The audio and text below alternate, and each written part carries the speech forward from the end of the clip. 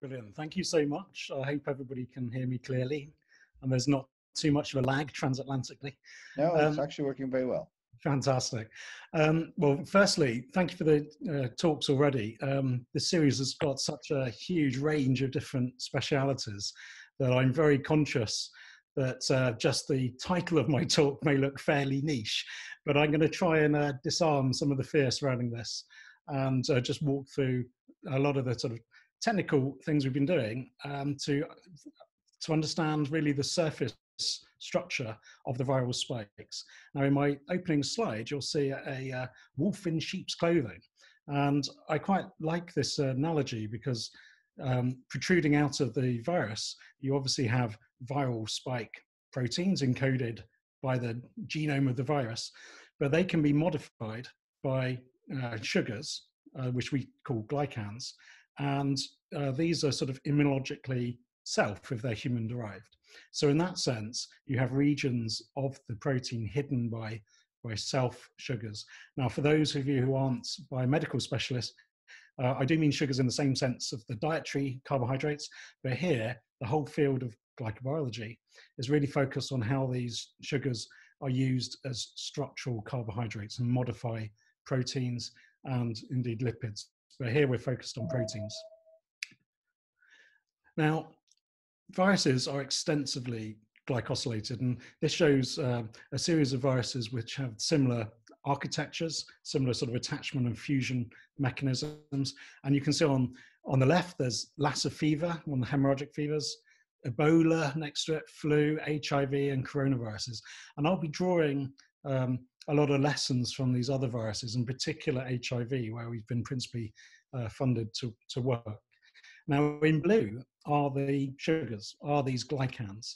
Now, the important thing about these modifications is I've mentioned that the attachment points are encoded genetically, so they're not randomly distributed.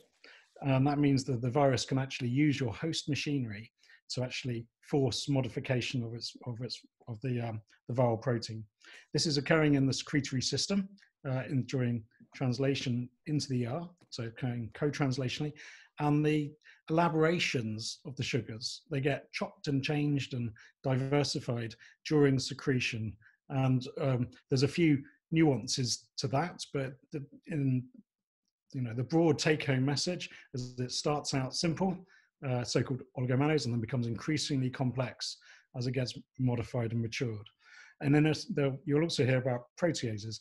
These proteins are also getting matured, not just in the carbohydrates, but proteolytically as well. They get cleaved. Now, there are two types of attachment, of sugar attachments.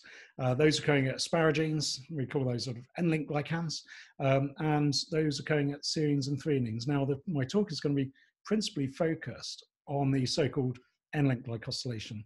Now, that's purely because on these globular structures, that's a lot more common modification. The O-links generally occur on regions which are like extended peptides. The transferases need, the enzymes that catalyze these things need to access the peptides. So you generally see them on more extended loops. Sometimes, like in the case of Ebola, you'll see this sort of little halo of yellow there. That shows a whole domain of disordered peptide covered in O-links.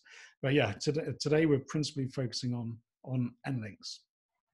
Now, this slide really tries to encapsulate all the different themes that you get in broad viral glycosylation pathobiology. So actually illustrated here is Lassa fever glycoprotein. But whilst there's sort of subtleties of transport and secretion all vary, the themes are shared by many viruses. So not all viruses will exhibit the same or be utilizing sugars in the same way, but there's remarkable overlap. And this stems from their role in assembly in the ER. So sugars mediate chaperone-mediated folding. So there's a huge selection pressure on these viruses to have sugars, these N-links, purely to enable assembly of the glycoproteins in the first place.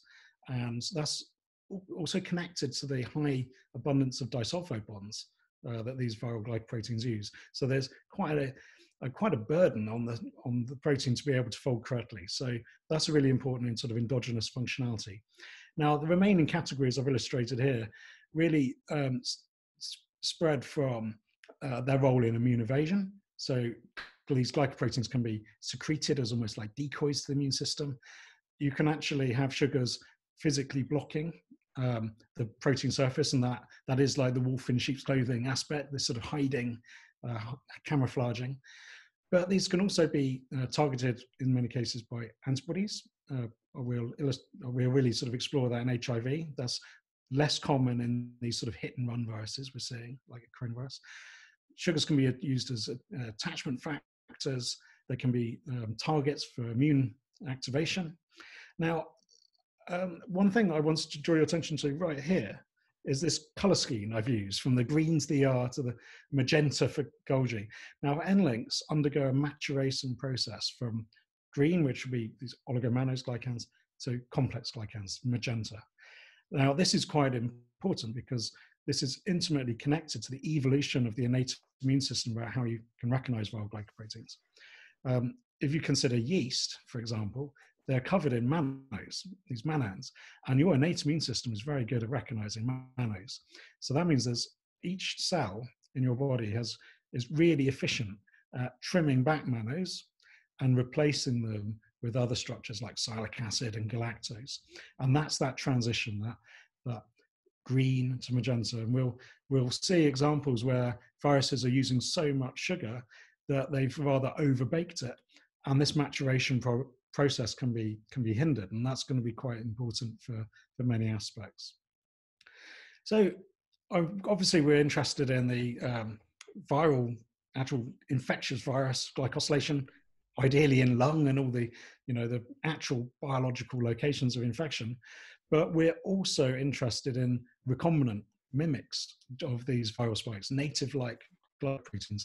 And the data I'm presenting here is heavily drawn on recombinant systems, but we can learn a lot from them, and they do capture some features of the native virus. But there's an important caveat to know that there is a distinction between analysis of recombinant material and obviously the viruses. So what can you learn from the recombinant material?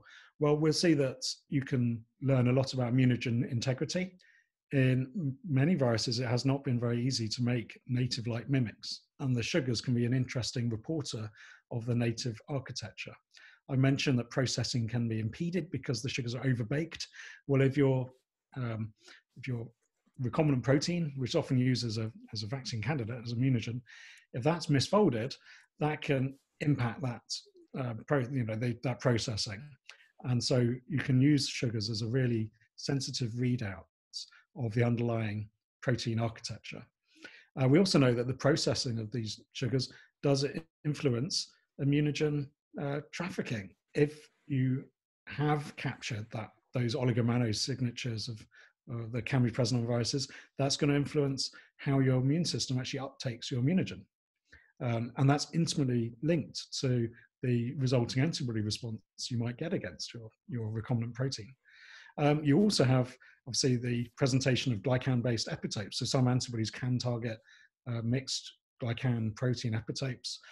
And in HIV, you can get entirely glycan-dependent epitopes. And also, even though this is slightly sort of experimental system, the processing state can really reveal the degree of shielding that the virus, or how glycans are being used as shielding by these viruses. Now, a couple of other examples to really motivate the interest in recombinant systems. We've seen already, looking on the left, that the SARS-CoV-2 can be targeted by antibodies that recognize mixed protein carbohydrates. Now, in HIV, that took decades to realize there are antibodies capable of doing this. And it was really surprising to me that already we've seen antibodies capable of recognizing these mixed epitopes. And also there's a really sort of interesting technical point here, in that, as the previous speaker alluded to, the secretion pathway of coronaviruses is distinct from many other viruses. So whilst I refer to HIV quite a lot, that buds from the plasma membrane, whereas coronaviruses are budding into the secretory system. But despite that, there's evidence that they are capable of picking up modifications of the Golgi. So for example, This glycan seems to be targeting some glucose residues, which are present as a Golgi modification. We also know from earlier studies by using mass spectrometry on SARS glycoproteins that they exhibit the full range of modifications of the ER and Golgi, and there's a mixed population of mannose and complex. And of course, going back to why we might be interested in recombinant glycosylation, the presence of mannose, and I've highlighted this here, a wonderful study that we're able to contribute to by Dal Irvin in MIT, showing that immunogen glycosylation can actually influence the trafficking of your immunogen. So in that sense, there's even scope potentially to engineer carbohydrates to enhance immunogenicity. Now, with the glycosylation pathway, I'm starting the ER in green, going on to the sort of complex glycans. I've included this to really illustrate that the early stages of biosynthesis are really linear. There's some chopping off of mannose is done by a limited range of enzymes, and it's only later you get the diversification. Now, what lessons can we learn from HIV? And here, I just illustrated the sheer density of carbohydrates that cover HIV. And what we'll see is, where there are parallels with what we've learned from HIV and where it begins to really diverge, that they're quite different beasts. One of the the biggest difference between the two areas is because HIV is so antigenically diverse. It's even within one individual, it's shows greater diversity than you'd see sort of globally with flu or what it looks like with this coronavirus. But part of that is the conserved features that are presented for neutralization end up being these dense carbohydrates. And this is a structure from Ian Wilson's lab at Scripps Research, showing how these antibodies can recognize carbohydrates and really not targeting any variable component of the protein surface at all. And the eagle-eyed amongst you will see actually there's a beta sheet forming with contact between the antibody in blue and its viral target in green. So it's really resilient to mutations. But these types of antibodies are rare and they only really occur in HIV once people have been infected for quite a long time. And even then only in a fraction of people. So, that's a lot of our background has been understanding how these carbohydrate epitopes are presented in HIV. Now, I mentioned that the sugars are linked to the architecture of the underlying protein. And it was very common to actually manufacture parts of viral spikes, because until John Moore and Rockir Sanders and others figured out how to stabilize these viral glycoproteins, they could only be made as small little units. But this has big implications about the carbohydrate processing, and that this is just a way of an analytical method called UPLC for showing the percentage of glycans that are present in as these sort of oligomannose ones versus processed, again, green versus magenta. And you'll see from the GP120 and even artificially trimerized GP120s that there's a smaller component of green oligomannose compared to native-like trimers, where suddenly you see a huge elevation in oligomannose. And that's true on recombinant proteins, and in HIV, true for viral particles as well. So native-like protein folder induces native-like signatures of native glycosylation. Now, we were interested in measuring these viral glycans on a site-specific basis, so what sugars attached to what sites on the protein. And we set up a semi-quantitative method to evaluate that by mass spectrometry, which we've validated this methodology in an earlier paper in 2016. But this has really given us a lot of confidence that we can get pretty informative quantitation out of just LCMS methodologies, so inline chromatography into mass spectrometry. And this enables us to take that information and actually map on the processing state site specifically onto in this case, onto HIV. Now, what's really interesting is you'll see clusters of sites which are mannose, shown in green, and then regions which have shown much more processing and complexity, like these complex glycans shown in magenta, and you even get mixed sites where sites are displaying both oligomannose forms and more processed ones. Now, looking at this, using this system, we can actually begin to map on changes in glycosylation compared to these different formats. And you'll see a big rise in oligomannose that occurs at the interface of the subunits when they're presented in native architecture. Now, I mentioned that sugars can be overbaked and there's too many to undergo enzymatic maturation. And here's just a model of the crystal structure of one of the key enzymes, early enzymes, monosidase, trying to chew its substrate, shown in green, and shown in red are all the clashing glycans. So neighboring glycans and neighboring protein loops can easily knock off enzymatic processing. And that's how you get these oligomannose. That's shown in a different format here on the left, the so-called M-type lectins. You can see the gray enzyme here completely enveloping the target glycan. Now, there's a bit of a contradiction in that mannose is appearing because of high density of sugars, and yet I've just told you earlier that these sugars can be targeted by lectins, but you'll see on the illustrations here that lectins really bind to the tips of sugars, whereas these enzymes are at the other end of the spectrum. So you can very much have a sufficient density of sugars to stop glycan maturation, but they can be readily targeted by lectins and indeed by antibodies. Now, when we started looking at the SARS-CoV-2, we knew about the importance of this relationship between native protein architecture and getting valuable information out of the carbohydrate processing. And so we worked with Jason McClellan's group, so Daniel Rapp and Jason McClellan at the University of Texas at Austin, and they provided their construct which contained the stabilized form of the envelope spike, truncated at the membrane. So this is a soluble form, behaves very nicely as a trimer, and you can see by the electron micrographs in C that it's very folded. So we had high quality material for site-specific analysis using our workflow that I've just illustrated. Now, this is a horrible figure, I very much admit that, but I wanted to show that underlying some of the simplifications that I will be showing, that there is actually considerable heterogeneity. So each bar here represents a different glycan structure. But the important point coming out of this is that University of Texas, well, the Texas lab made one batch of glycoprotein, which we analyzed. We made 2 further batches in Southampton, and they are remarkably stable. This was in 293 F cells, but despite the complexity, it's a reproducible complexity. And that's really quite interesting how stable that is.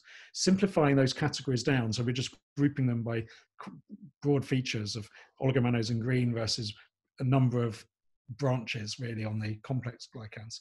You can begin to see some sites are oligomannose and contain oligomannose, and then many others are fully processed. It's very similar to HIV, but we'll come on. When we plot that onto the surface of the spike, using this thresholding, so only showing sites that are really over 80% oligomannose as green, we see that actually it's quite heavily processed compared to HIV, but we still have this large region where there's an intermediate level shown in orange of oligomannose. That's slightly easier to visualize when we look at this sort of heat plot showing on the left here, and you can actually, the oligomannose glycans appear across particularly the base of the spike, but at much lower levels than what we're seeing in HIV. Of course, there's a sort of reciprocal nature between oligomannose, where enzymatic processing isn't occurring, and complexities such as fucose. And here I've shown the site recognized by the antibody, and we're seeing almost complete fucosylation here. So we know that recombinant material can reproduce some of the epitopes that we might be interested in. And of course, we can mine the data for other features such as sialic acid, etc. And they're all showing opposite relationship compared to the oligomannose regions. Now, bringing this to some sort of conclusions, we can actually compare the coronaviruses in terms of their mannose content from these recombinant systems, and compare them to other viruses, such as I'm shown here in MERS and Lassa fever and HIV. And you'll see that they very much represent the lower end of that spectrum. Now, this tells you that the overall sort of accessibility, as illustrated by the processing state of the glycans, they're much more processed. So this is more encouraging for antibody recognition of the underlying protein surface. Now, you can also correlate this with the actual order and structure of the glycans, and I've just put this here as a really sales pitch for Zach working in Andrew Ward's lab at Scripps. And what he's shown using the first SARS strain is that really using electron microscopy, the interconnectivity between the sugars on SARS is much lower. They're much more isolated sort of little sugar islands compared to HIV, where there's beginning to be an interconnectivity of the sugars, which you can actually begin to see by electron microscopy. And this is actually really beautiful work. Now, looking at this in a different way, comparing the amount of mannose versus some measure of density, you can begin to again see that that spread and how the coronaviruses are indeed at the lower end of shielding compared to these other viruses such as HIV or even flu. Now, one just small point I mentioned about O-links.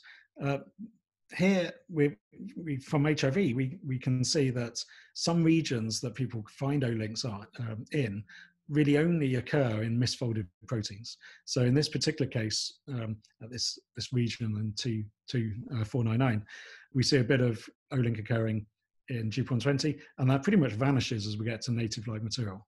So you can also use these other modifications to inform folding. And in fact, in SARS, we have one example of that. And people are seeing O-link modification in one particular region, which on the native material is almost entirely unmodified. So where now? Well, I won't reiterate all the sort of lessons from why we're interested in the monitoring the immunogens, but yeah, intimately linked to integrity, very important in monitoring the manufacturing and batch-to-batch variation. We're obviously looking ahead. We're interested in the viral glycosylation for as native situation as possible. But our lab is currently, because of this ability to make native-like spikes, we're supplying spikes to a hospital in Birmingham for serological assays. And one message coming out of that work is that when you use the intact native-like spike, it can lead to incredibly sensitive assays. And we really think this is going to be really quite important for sort of monitoring seroconversion in patients. So on that note, I'd like to thank everybody, the funders, and many people who have contributed. I've highlighted in green the people who are involved, particularly in the Coronavirus 2 project, and Joel shown on the monitor, and Yasser on the mass spec with a appropriately socially distanced photo. So on that note, I'll take questions. Thank you. Thank you, Max, for a fascinating talk. I see there are already a few questions. Jahar? Max, I was just saying that thank you for a wonderful presentation. I was really delighted. As a lung biologist, I'm always wondering what the targets of the lung epithelium are for coronavirus 2. And from the standpoint of carbohydrates, there are immunolectins, heparan sulfate, sialic acids. Which of these do you think would be the most avid target for a visiting coronavirus in the lung? Well, there's been some lovely preprints from Keele University showing that heparan sulfate is a really good ligand. And I think that's been verified by other groups. So heparan sulfate seems to be really quite important in its interaction. I think the evidence for interaction with sialic acid is less compelling.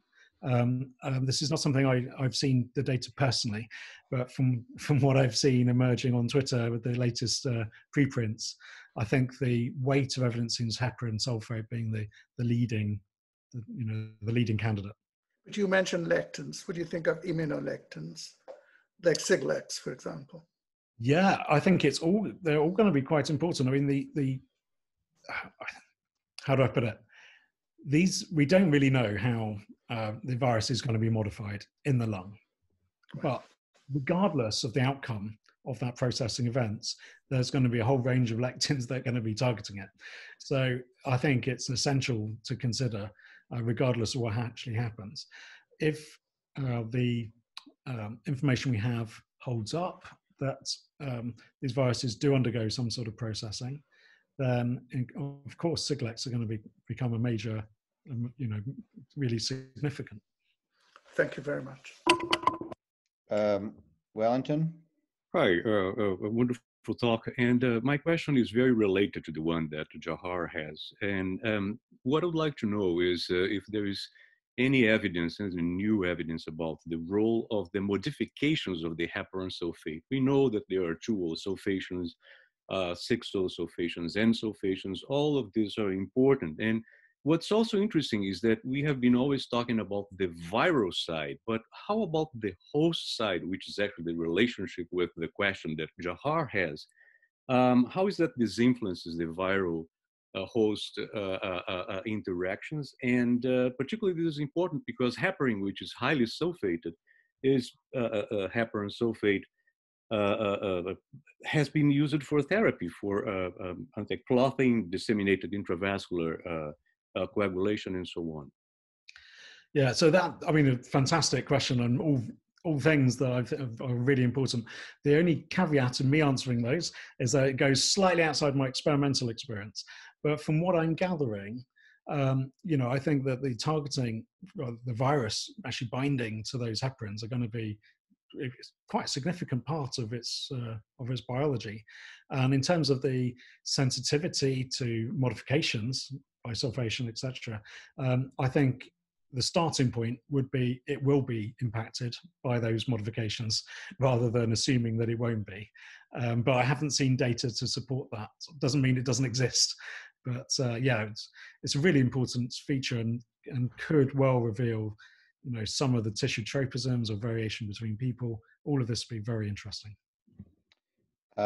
David Ho? Max, could you comment on how glycans near the receptor binding domain may affect RBD-directed antibodies? RBD. So overall, I would say that the glycan density is sufficiently low that even if there are glycans in proximity, I don't think that's going to have a big quantitative difference in terms of the ability of the immune system to be recognizing it. That's my starting point. I was actually really intrigued to see that example I showed where antibodies can recognize and incorporate even the base of the carbohydrate modification. So far, I think the jury would be keep an eye on it, but it's probably not going to be a huge problem. I mean, that's subject to revision, obviously, but that's where I'd start with that one. Thank you. Great. Raul? Right. Just a question. Is there anything known about how different hosts in sarbecoviruses, I mean, how this process depends on bats or different hosts in other sarbecoviruses, I mean, in SARS-CoV or in any of the bat species? And what can be the function, if any, in any other species? Well, superb question. This one weighs on my mind quite a lot because obviously transmission of viruses within the human population is using human sugars. I'm just rephrasing your question for the benefit of everybody.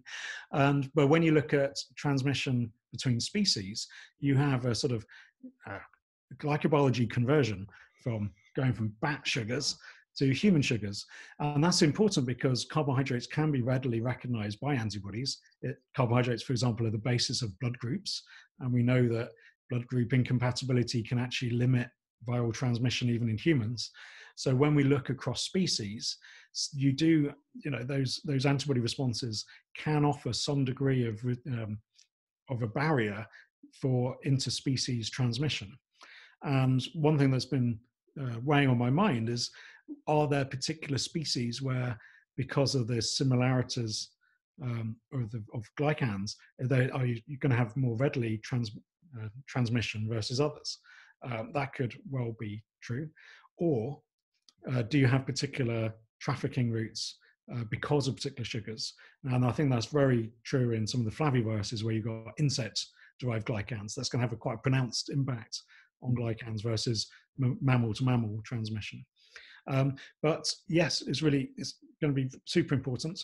There's scope if there are particularly antigenic glycans present on bats. And from my knowledge of bats, I think they are unfortunately more similar rather than different to humans. So, this may be not such a fruitful line to go with. But yeah, certainly when you look at bigger, in other viruses where there are bigger changes in zoonotic events, that could be a real way of inspiring different vaccine approaches or therapy.